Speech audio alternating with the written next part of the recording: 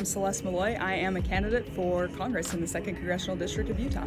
What do you think are the interests of Utah's military bases and military members that need protecting? I haven't served in the military. 2 of my brothers have. My grandpa did. I have uncles who did. I come from a very military family. I think we need military bases that are efficient and focused on military readiness. Anything else within the military is a distraction, and if we want peace in the world, we have to have a strong military. So from the beginning, I've said I want to be on the House Armed Services Committee, and the reason is that I think that's really important to Utah. We have Hill Air Force Base, we have other important installations, several of them in the 2nd District, and we have a lot of private industry that's dependent on those DoD installations, and we need somebody in Utah who's keeping an eye on them. How would you work with the feds when it comes to protecting Utah's best interests when it comes to these public lands? So this is what I've been doing most of my adult life. Public land is my area of expertise along with water, so I have a lot of experience working with the land management agencies. One of the things that I would like to do as a member of Congress is review the authority that the agencies have and compare it to what they're doing and defund anything they're doing that's outside of their authority. I think that really helps the relationship between the state and the federal land management agencies. We need more state involvement and less agency overreach. What I'd really love is to see Utah have title to the land, but until that happens, management's really important. What do you have to say about the state of the economy, inflation, financing the government, all that jazz? Every time somebody asks me what my top priorities are, I say inflation, spending, and government overreach. I think they're actually all government overreach problems. The government has made inflation worse by pumping a lot of federal dollars into the economy, also by executive orders that have made us so we're not energy independent anymore. That drives up the price of energy. I think it's up 24% during this administration. And when energy prices are up, food prices are up, and building prices are up, and shipping prices are up.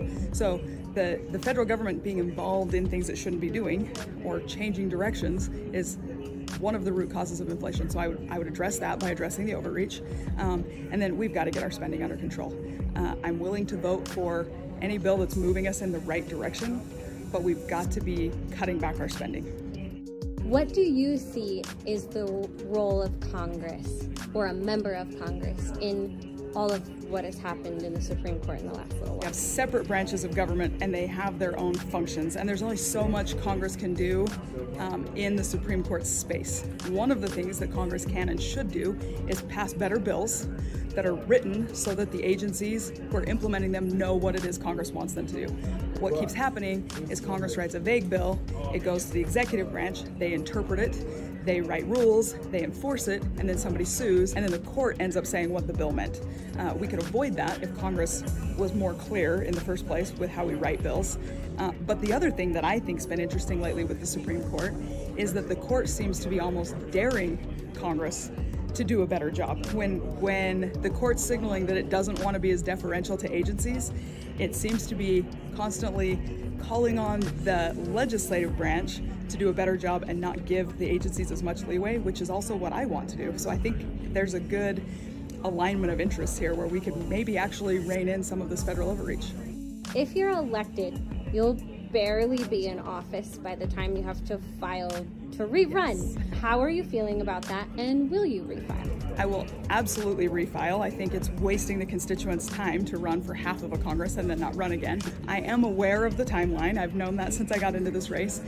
It turns out I've never campaigned before. Now that I'm doing it, I actually like standing in front of people, talking policy and answering questions.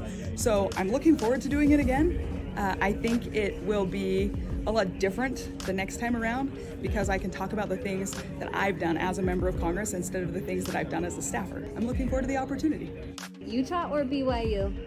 I went to law school at BYU, so between those 2 schools, I definitely have to choose BYU, but my first love is always going to be Southern Utah University. Okay, Celeste, so are they sun bears or are they humans in costume?